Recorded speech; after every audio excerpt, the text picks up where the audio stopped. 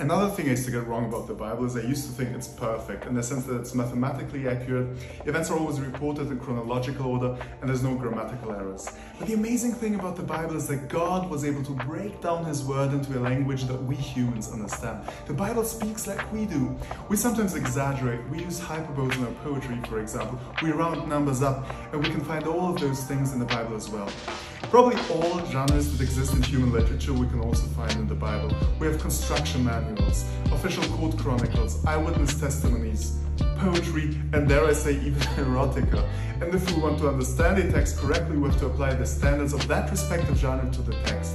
In modern courts, for example, you'd never expect all eyewitnesses to share the exact same version of events. In fact, if that happened, you'd probably say they collaborated and would not believe them. So the Bible is not perfect in a mathematical sense, it's perfect in its power and ability to transform us into the image of God.